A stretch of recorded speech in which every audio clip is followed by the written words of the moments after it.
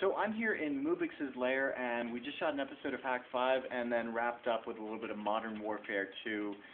Yeah, I got spanked, but it's my first time, and I've been away from FPS for a while. Anyway, Mubix didn't fare so well on the technology side. As you can see here, we got, oh yeah, that's no fun at all, is it?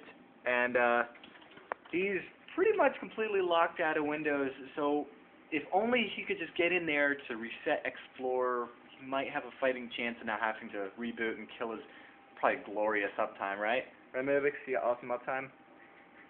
Anyway, so what does a Mubix do? What are you in there? Yeah. Of course. He's owning his box with Metasploit. You get yourself a shell yet?